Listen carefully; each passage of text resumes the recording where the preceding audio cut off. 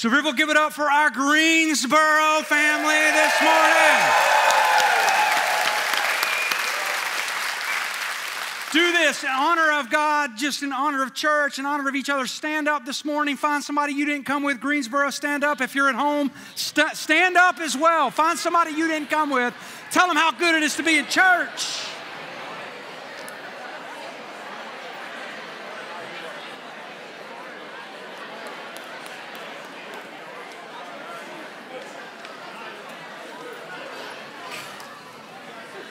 You guys can be seated. Greensboro, good morning. Love you guys. Had a great time with you last week. Everybody here was glowing about you. You're way above average. You're beautiful. Welcome to church. Is it the last Sunday of April or is there one more? Is this it? Is this the last Sunday of April? Next week is May. And then May the 4th be with you is coming soon, all you Star Wars people.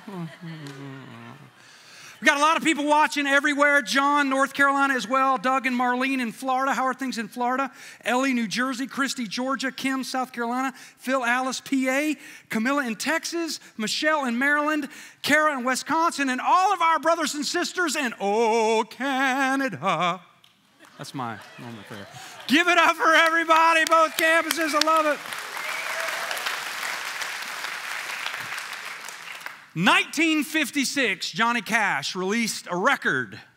Our teenagers Wednesday night had no idea what I was talking about when I showed them this picture that'll come on the screen. The record that Johnny Cash would release, the A side of the record was I Walk the Line. Who's ever heard of Johnny Cash? Who's ever heard of I Walk the Line? On the B side of the record, Jay, which all the teens were like, what? B side? What song was on the B side of the record, I Walk the Line, which was a smashed hit? Get Rhythm. When you got the blues, get rhythm. I love it, right? What a great song. But it was forgotten. People didn't hear it. I Walk the Line was the smash hit, so Johnny Cash was smart. 14 years later, 1969, he re-released Get Rhythm. It kind of jumped to 23rd. It landed at number 23 on the Country 100 hits. A little known fact about the song is Johnny Cash wrote it for who? Elvis Presley. But Johnny Cash's manager said, no, Johnny, you're going to release the song. And I'm glad he wrote this incredible standard of the church today. What a theologically perfect song. This series is entitled Rhythm. It's 2 years in the making. In March of 2020, when the pandemic hit, we all went home for 2 weeks to curb the infection. I said it. I was a prophet. I want you to go ahead and pat me on the back as your preacher because I made a statement. And when we jumped back in church, we were one of the first churches to open, and we closed for almost, I think, 6 weeks. Whew. I made this statement behind the scenes, and then I made it publicly. Spiritual rhythm is going to get us as a society. It's going to kill us. And what we have now gone through, when I said it 2 years ago, is really going to hurt. You fast forward to last week when we were unified at the Sevierville Convention Center, and I walked that corridor for an hour before church and an hour after church, and I saw lots of people that I haven't seen in church in a long time. And I love them. I'm hoping you're back as well. And you know what they would say to me? I know, preacher. I know I should have been in church. I just got out of rhythm. Rhythm. Gloria Estefan was right. I made that statement 2 years ago, and boy, it's true. The rhythm is going to get you if you don't watch it. Rhythm is going to get you. Rhythm is going to get you. Rhythm is going to get you. Rhythm is gonna get you. I mean, right? That's all I got, man. That's all I got. It's true. So people go, well, Brent, I don't have a lot of rhythm. Horse hockey, you have a lot of rhythm. Life revolves around rhythm. Everything about life is around rhythm. God created us. God created all things. He created us as human beings. He created the heavens and the earth. And you can see rhythm everywhere. First off, the definition of rhythm. Take some notes, write some things down. This is going to be, in the words of my friend Dan Seaborn, so stinking simple. I can hear Dan say it now. So stinking simple. with this little Barney Fife. I stole. But this message is so simple, but it's so needed. So rhythm. Started thinking about this often and a lot the last few years. A strong, regular, repeated pattern of movement. That's the definition of rhythm. The key in the whole phrase, in my opinion, is movement. Repeated patterns of movement.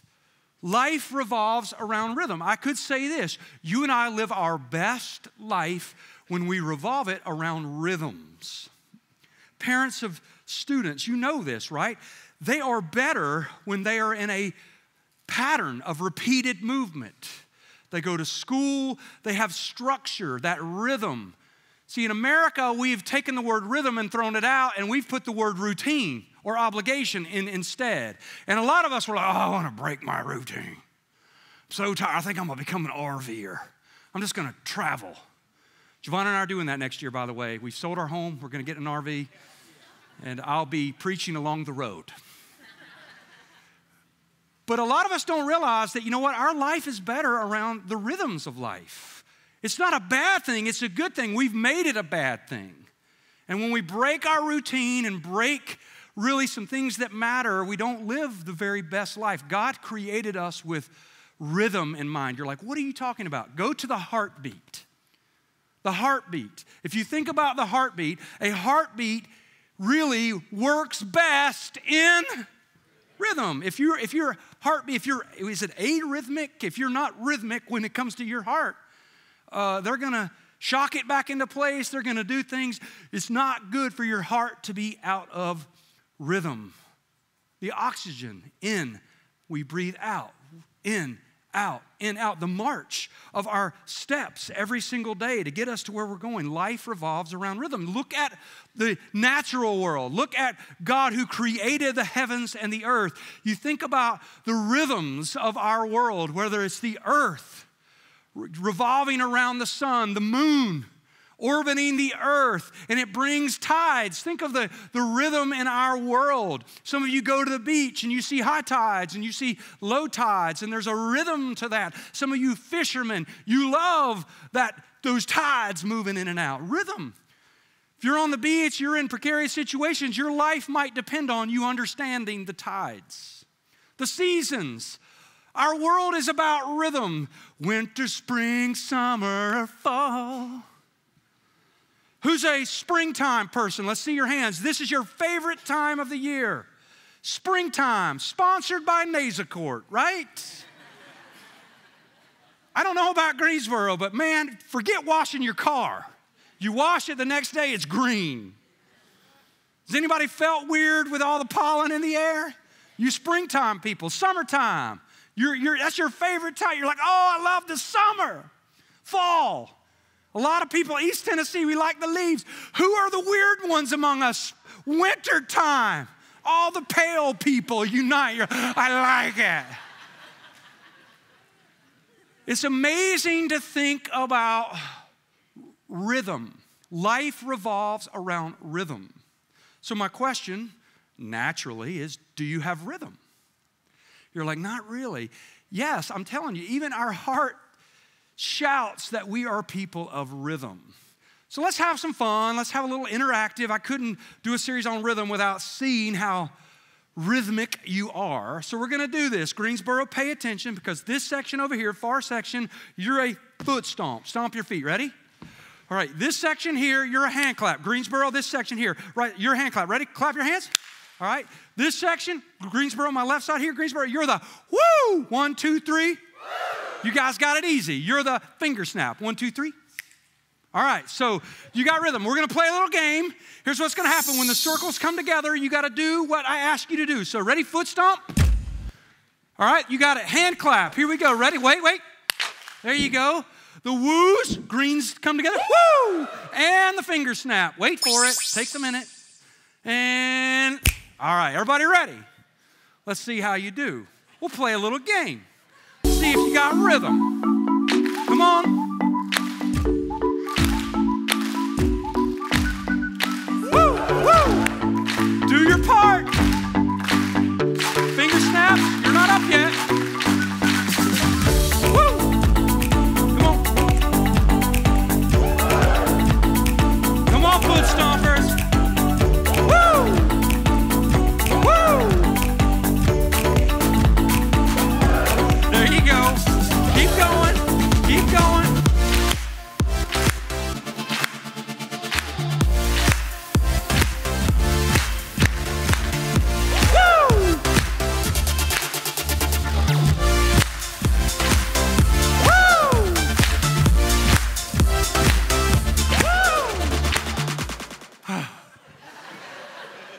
How'd you do? How'd the person to your left or right do? Be honest, come on. Some of you, I was listening. Some of you in this room, you're a little rhythm impaired. We are people of spiritual rhythm. Spiritual rhythm matters. You're like, well, Brent, I'm not really rhythmic. In the busyness of the world and the storms of life, we can get disillusioned, we can get discouraged, we can just want to stop, we can get bogged down. But all of us are people of rhythm. We're either going to follow cultural rhythm, what the culture tells us to do, and we get tuned into the culture, or godly rhythm. So the message is simple, but I'm challenged by it. I believe I need to speak on it. We're going to have some twists and turns over the next few weeks. We're going to talk about spiritual rhythm and what that means and the rhythms of life and be challenged by God's word. I'm a Bible guy and a Jesus guy. And I want you to be challenged as well. I want you to think about a few things. We're going to start in Matthew chapter 11. You have your Bibles. We're going to jump to Psalm 119 right in the middle of the Bible. And we're going to close in the New Testament book of James chapter 1. I want you to listen. My goal is to be done at 5 minutes till the hour. Scott's going to come sing a song. I don't want you to leave. I don't want you to rush around. All of us are so busy. We rush, that we've got to stop and think about some things. And we're going to talk about that. Rhythm is important. Matthew chapter 11, verses 28 through 30, Jesus is talking. He's going to give us, and I want you to listen to the rhythms of God's word today. He's going to give us really a spiritual rhythm to live by. I'm going to read it in the NIV, the New International Version, then I'm going to jump to the Message paraphrase, which really brings the Bible to life. I want to read it two different ways, and I want you to listen as we lock in on God's word this morning on some rhythms that are important to us. I want you to see if you can hear it and then be challenged by it. Come to me, Jesus says, all who labor and are heavy laden, and I will give you rest. Take my yoke upon you, learn from me, for I am gentle and lowly in heart, and you will find rest for your souls. For my yoke is easy and my burden is light. You're like, Brent, I don't quite understand what that means. So this is incredible. The Message paraphrase is real life conversation, so it puts it in real life vocabulary. And listen to it in the Message because it really brings it to life. Think of the words of Jesus speaking to us in our vocabulary today. Here we go.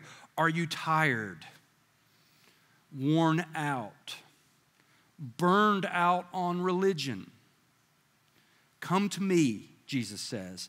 Get away with me. You'll recover your life. I'll show you how to take a real rest. Walk with me. Work with me. Watch how I do it. Learn the unforced rhythms of grace.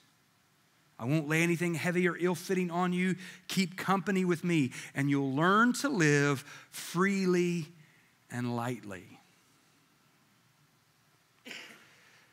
Case in point, Wednesday night before church, Pastor Matt, by the way, Matt was up here this morning playing harmonica for this song. By the way, Scotty in Greensboro, you killed it, singing and playing harp. Way to go, buddy. All of us together, let's say, go, Scotty, go. Or beam me up, Scotty. I mean, one or the other. That was awesome. But Pastor Matt, some of you saw him here. He had his sunglasses on.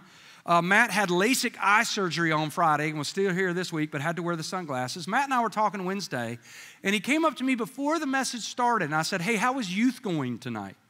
He's like, it's going good. And he goes, I just got through with a counseling appointment with a 13-year-old. And the appointment goes like this. Hey, Matt, I'm just tired of life. I'm so over it. I'm over the drama at home. I'm over school. I'm just over it all. I'm worn out. A lot of us can relate. We're burned out. We're worn out. We're tired. We're weary. And there's a reason for that. There's a big time reason. And that's what I'm after. I want you to pay attention to your life and the rhythms that flow in you and through you. Is it a cultural rhythm? Are we all about the culture? Or is it a godly rhythm? If you want to find peace If you're worn out, if you're tired, if you're burned out, even on religion. I'm not pushing a religion. I don't even like religious people. Shh. It's a relationship with God. It's the rhythms of life. Our best life is when we lock in on godly rhythm. So Psalm 119 is right in the middle of the Bible. We don't know who wrote Psalm 119. Most theologians would say David. Some would say Ezra. Some might even say Daniel. Psalm 119 is the longest chapter in the Bible. We're going to read all of the verses. No. We're going to start in verse 161. We're going to read through verse 169. If you go and read Psalm 119, you can almost hear how important God's word is in every single verse. It's the truth that God's word stands up. It matters. It's needed as we build God's word into the spiritual rhythms of our lives.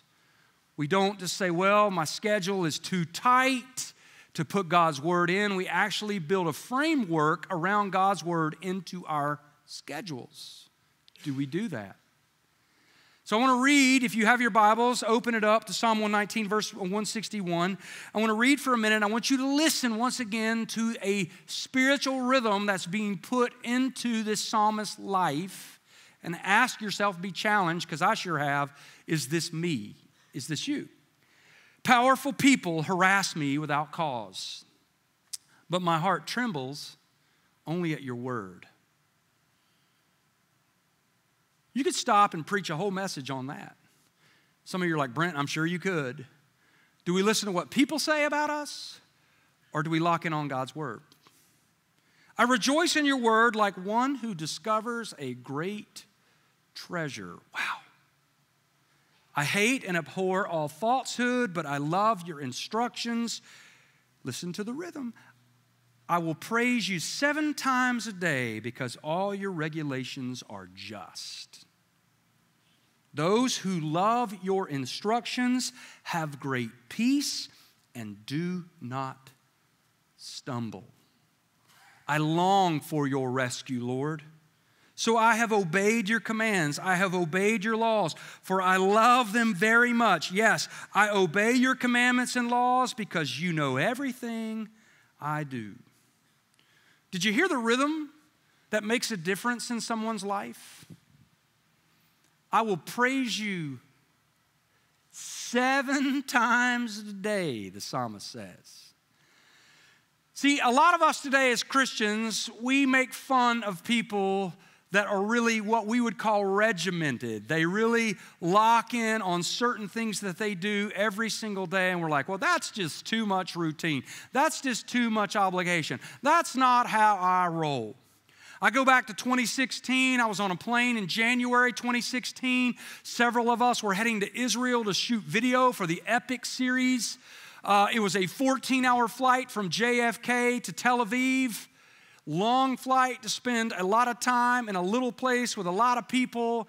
And in the middle of the night, we're all trying to sleep. All of a sudden, it was very disconcerting when 60 Orthodox Jews stood up. They got all of their stuff down from their the carry-on compartment. They put on all their prayer shawls. They got their Bibles out. They got everything they needed to do. And they stood in the aisle. And they did this multiple times on the flight. And they prayed in the aisle over your shoulder. It was disconcerting. I'd never experienced that before. You're like, Brent, they didn't do that. I'll show you a picture. This was the man standing next to me over my shoulder. And several times throughout this flight, they would get up and they would stand there. They would nod. They would pray. He was right over my shoulder. He looks like a little bit like Charlie Daniels. I get that. And this is the story that happened. Of course, I am not praying. I have my headphones in, I have my iPad, I'm watching the movie Gladiator because I don't sleep well. This man is supposed to be praying when he tapped me on the shoulder and he looked at me and he goes, that's a good movie. Gave me the thumbs up. True story, it happened. I always love to tell that. He prayed and I thought, man, this is, in my mind, right? This is crazy. You can pray sitting down at your seat. Yeah, okay. But they did it. They get up, they're regimented to what they do, and it's very, very built into their Jewish faith. Muslims, You go to Israel, they've been to places where Muslims, they will pray toward Mecca 5 times a day. They will literally stop, they'll get on their knees, they'll put their rug out, they'll figure out which way Mecca is, they'll pray, and we as Christians, we walk by them in Israel and they're praying, and we're like, what is going, that's crazy. Why would they do that 5 times a day as we go try to find ice cream or something? Well, what is going, we make fun of that. We do. We're like, well, that seems a lot. Today, how much do we stop throughout our everyday and give God praise? Wonder why we're so worn out and tired and weary. Wonder why we're so overwhelmed. It's amazing to think about spiritual rhythm, godly rhythm versus cultural rhythm. Many of us, we will bend over backwards to make sure that we do everything that the culture tells us to do. As parents, we will bend over backwards to make sure our kids are into every kind of sport, every kind of activity, because you're right, Brent. Hey, rhythm is important. That is good for them. But yet when it comes to spiritual rhythm, when it comes to things of God, first and foremost, our time alone with God, that's definitely a back burner issue. We don't really spend a lot of time. The rhythms of life, things that most Christians don't prioritize. You're going to look at me and you're going, Brent, I've heard this and I've heard it. This is simple and you are right. You've heard it more than likely and it's simple, but boy, it's needed. I am convicted by this. How do we build spiritual rhythm into our life? The rhythms of life. Number 1, write it down. To build rhythm, you first have to stop. And you're like, Brent, that does not make sense. Rhythm doesn't mean stopping. I thought rhythm is kind of a good beat. It's going, it's moving.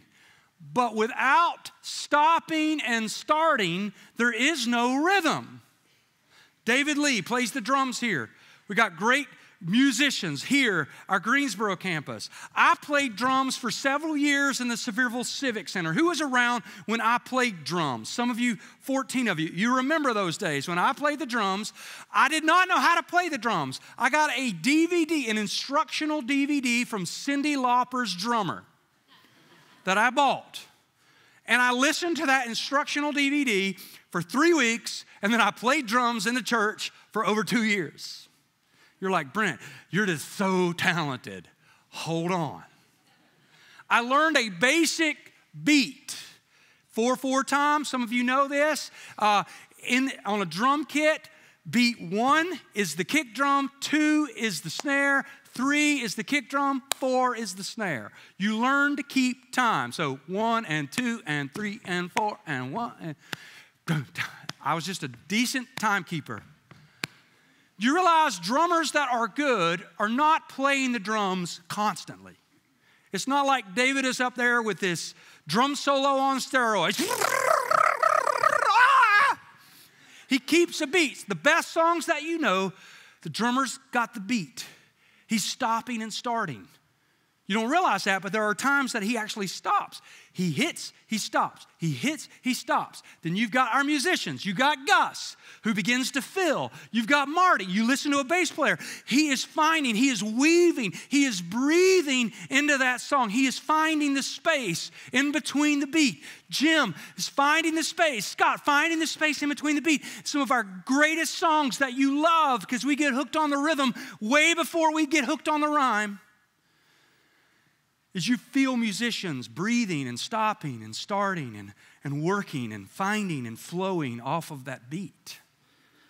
Spiritual rhythm is exactly the same. Spiritual rhythm is not just us going 1,400 miles an hour all the time. It feels like that's how we live our lives, with one big, ah! We never stop, not even at night. We have a whole generation of kids that have to sleep with their television on.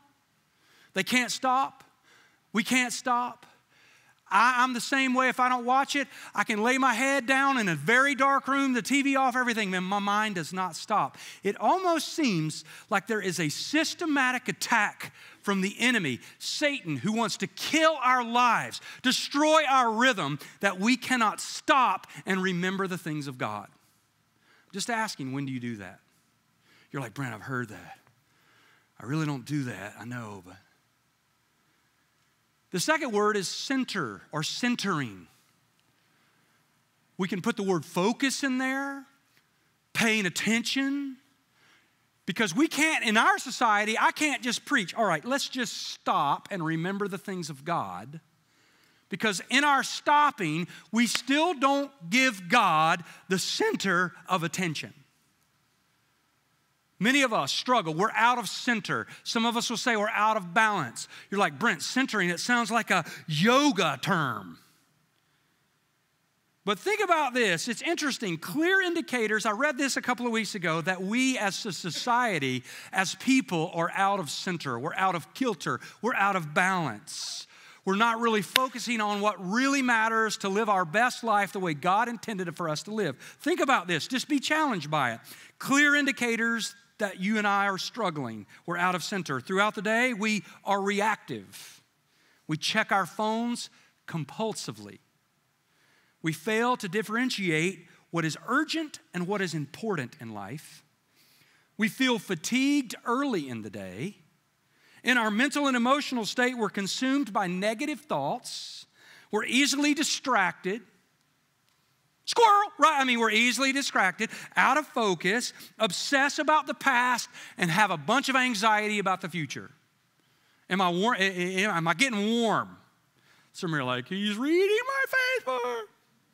We get stuck. We're high-strung. We're overwhelmed. In the evening, you end your workday depleted. You struggle with impulse control, sugar, social media, alcohol, snacks, drugs, porn, shopping, you name it, we struggle. We can't remember what we did yesterday. We go to sleep way too late, or we crash way too early. Did I hit on anyone? Let's see some hands. That you're like, I'm out of center.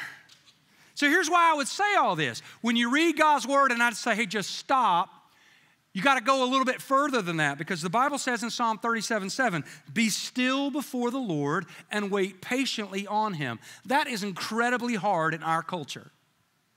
Psalm 46:10, be still and know that God is God. We've preached that many times, and I'll keep preaching it because it's huge in our lives. We got to cut the noise to listen to God's still small voice. We want God to bring the lightning and thunder, but he will bring the whisper. Centering is where we move into God's presence and rest there, a time of quiet contemplation, meditation, reflection, quieting your mind. The last is, well, there's two more, but the last one really, as we lock in on what we can do, is to be silent. Silence or listening.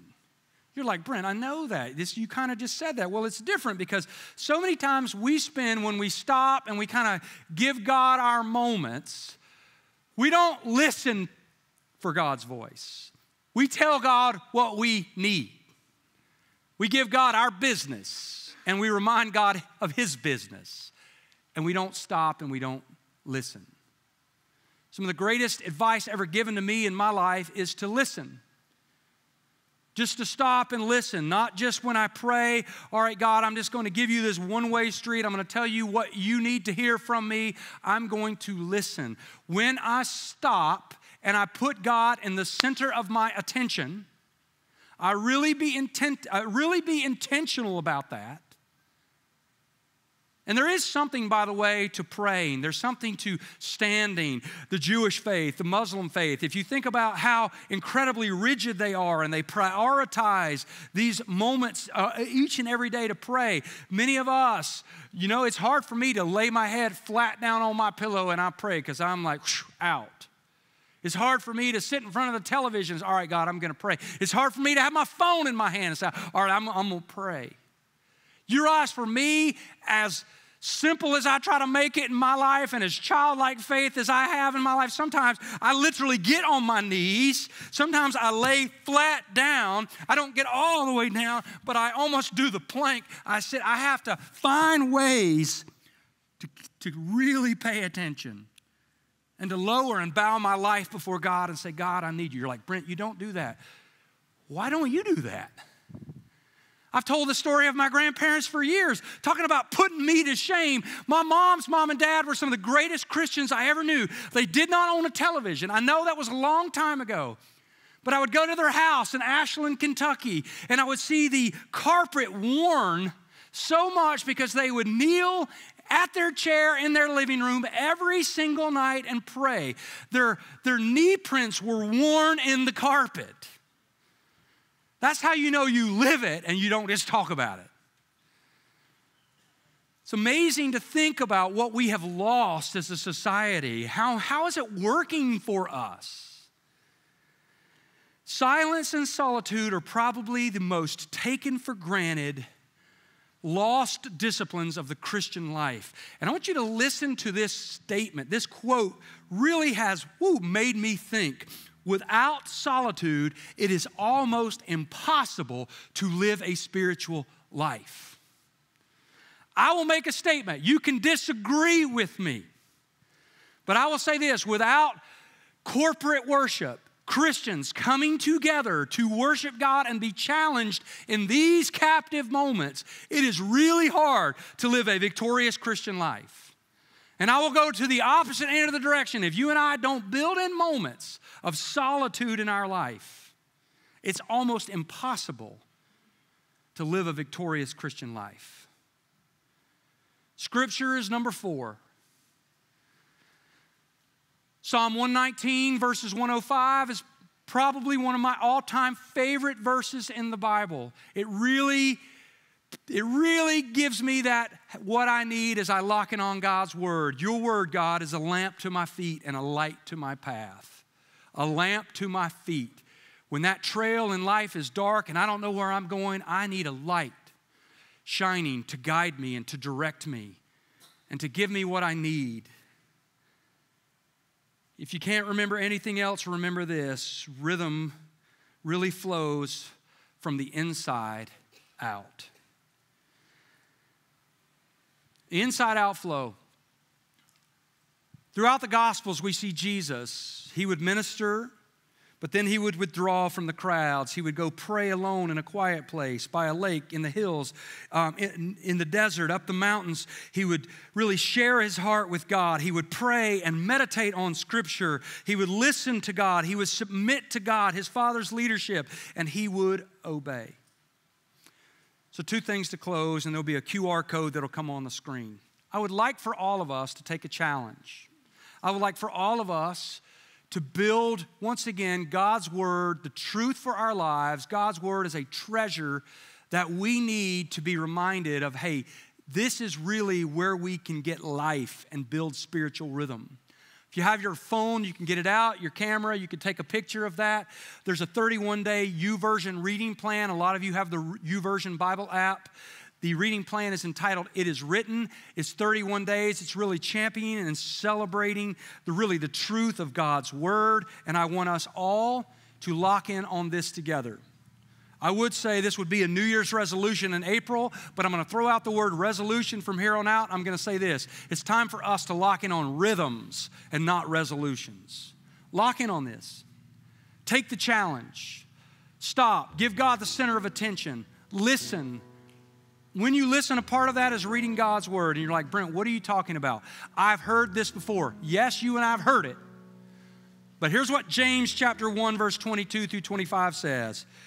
But don't just listen to God's Word. You must do what it says. Otherwise, you are only fooling yourself. For if you listen to the Word and don't obey it, it's like glancing at your face in a mirror.